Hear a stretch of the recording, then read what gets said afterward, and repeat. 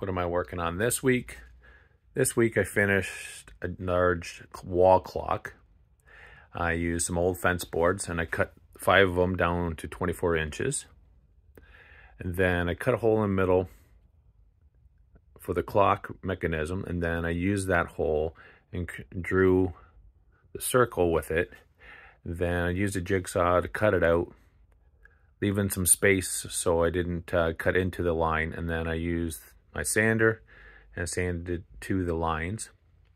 I put the numbers and the dashes on there using the stencil, and then I put some poly on it, and that's about it.